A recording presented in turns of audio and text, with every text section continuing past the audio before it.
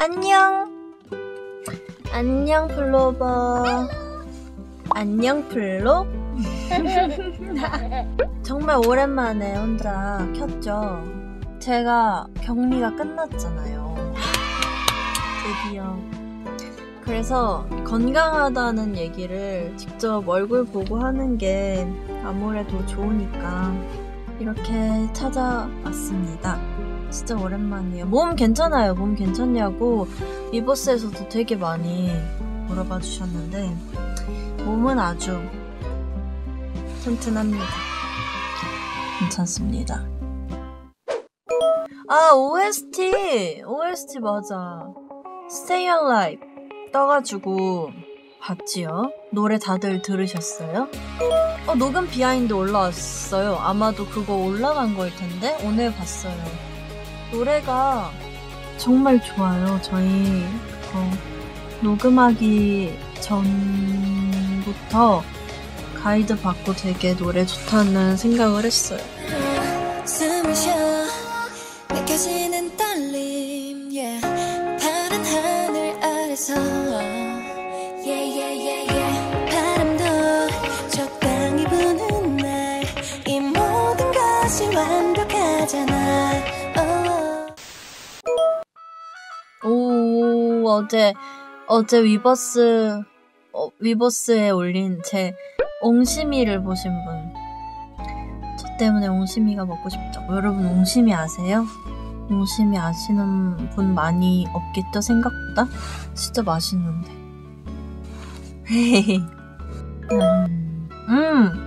맞아. 강원도 감자가 되게 맛있잖아요. 할머니가 감자를 보내주셔가지고 엄마 아빠가 직접 옹심이를 만들었어요. 정말 진짜 맛보게 해주고 싶다. 정말 맛있는데. 감자떡 맛있죠. 감자. 전 구황작물을 정말 다 좋아하는 것 같아요. 옥수수도 너무 좋아하고 그냥 삶아 먹는. 근데 구황작물은 제 나름대로 철학이 있어요. 구황작물은 그 본연의 맛이 너무 맛있기 때문에 뭔가 과자로 나오는 것들도 사실 좋아해요. 뭐지? 좋아하는데 이제 가장 베스트는 고구마도 그렇고 감자도 옥수수도 다 생으로 느끼는 생이 아니야. 그 삶아서 그 본연의 맛을 느꼈을 때가 제일 맛있어요. 그래서 제가 고구마도 워낙에 좋아하니까 멤버들이 고구마 뭐 신 메뉴 나왔다 그러면 언니 이거 고구마 어쩌고 저쩌고 언니 이거 고구마 뭐 이렇게 하는데 저는 고구마를 좋아하지만 고구마 맛이 나는 무언가를 막 찾아 먹진 않거든요. 나름대로 기분 철학있습니다. 본연의 맛을 정말 좋아해요. 음식도 약간 간이 세지 않아서 그 재료마다 맛이 다 느껴지는 슴슴한 맛을 되게 좋아하고 평양냉면 진짜 좋아해요. 평양냉면. 내 입맛을 파악했구나. 플로버. 평양냉면 좋아해요.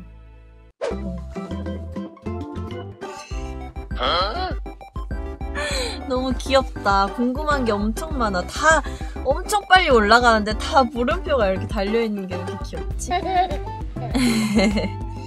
채영이랑 반대 입맛이긴 한데 채영이가 진짜 많이 제 쪽으로 왔어요. 옛날에는 저기 있었거든요. 저도 저기 있고 이랬었는데 지금 많이 이렇게 만났어요. 채영이가 제가 야채나 이런 거를 너무 맛있어서 먹으니까 진짜 맛있게 먹고 있으면 와서 언니 그게 맛있어?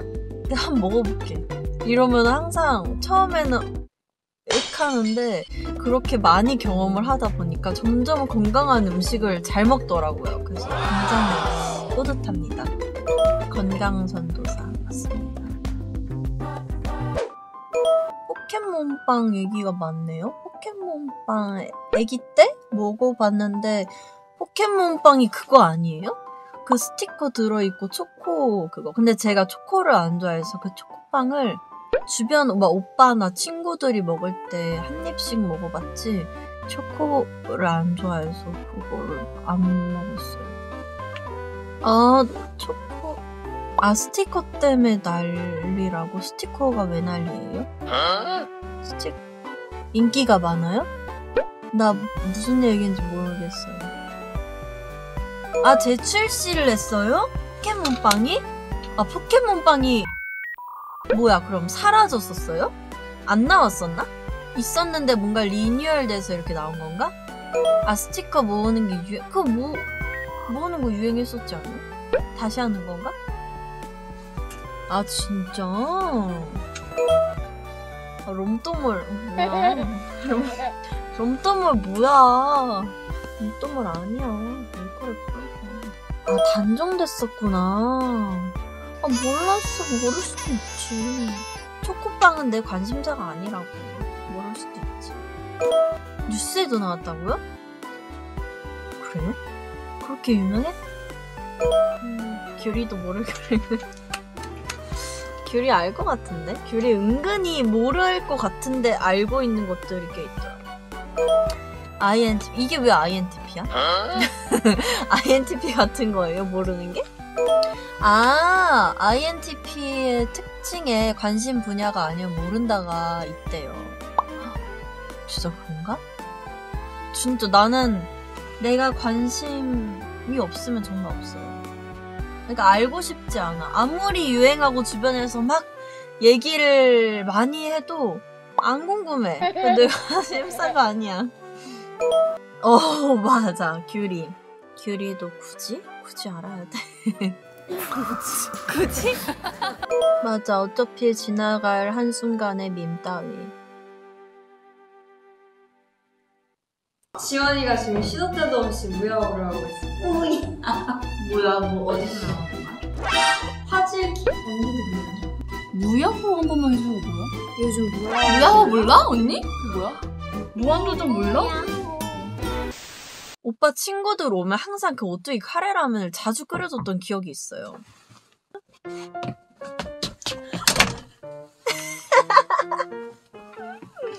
안녕. 빠지지 않는 프렌드. 뭐야?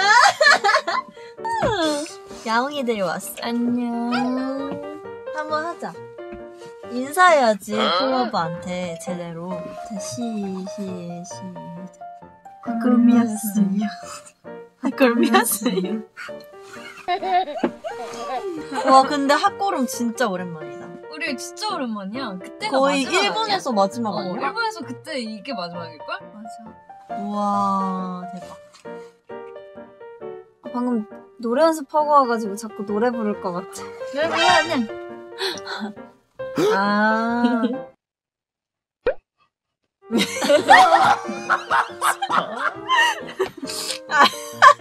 아이고. 피카츄 대 파이리. 파이리 어떻게 생겼지? 파이리 그 불 나오는. 피카츄는?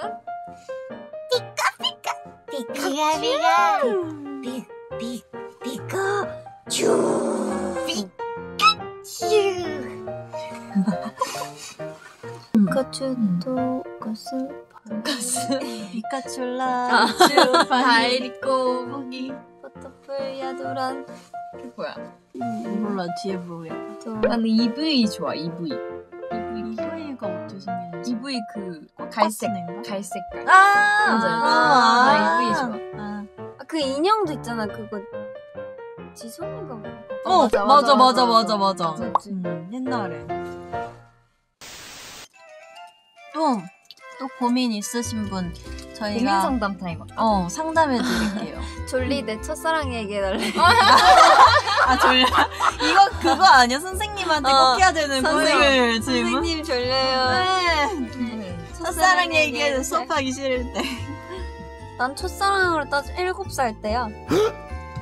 내 첫사랑 그래서 얘기해줄까? 7살 때였어? 처음 느낀 게? 내 첫사랑 때는 바야흐로 내 첫사랑은 7살 때.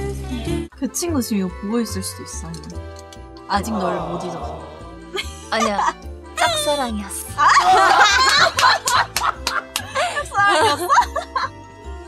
아 미치겠다. 근데 플로버 엄청 즐거워한다. 나한테 잘 지내네 자기를. 아유. 그 옛날에 재롱잔치 이런 거 하잖아. 그때 내가 백설공주 역할을 맡았어. 오늘 공주랍니다 공주. 근데 애기 때부터? 백설공주가 2명이었어. 아 더블 캐스팅이었구나. 그래가지고 내가 죽겠어. 너무 떨리는 거야. 근데 잠들면은 사과 먹고 잠들면은 뽀뽀를 하면서 깨워야 되잖아. 그래서 떨리고 있었는 거 아니야?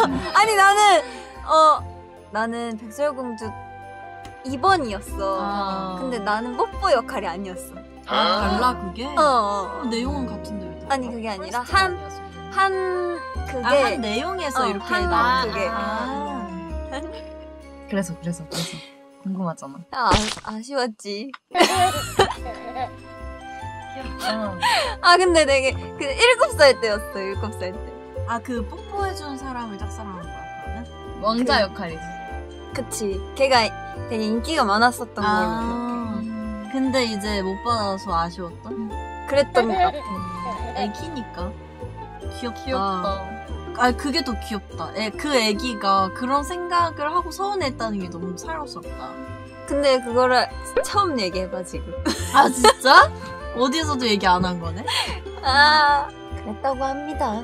친구야 잘 지내? 잘 지내니? 밥은 잘 먹고? 아니 댓글에 나도 아쉬웠다고.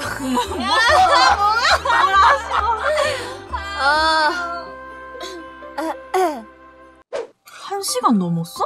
이거 1시간이지? 우리 연습하러 가보겠습니다. 나도.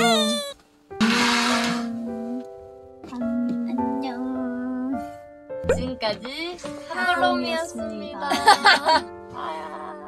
안녕. 자세 뭐야? 가자. 안녕. 안녕. 여러분, 저도 이제 마지막 인사를 드리고 가보도록 하겠습니다. 갑자기 브이로그 느낌이다. 오늘 긴 시간 동안 같이 해준 플로버 너무너무 감사하고요. 캡처 타임을 마지막으로 하고 가보도록 하겠습니다. 하나, 둘, 셋. 캡처.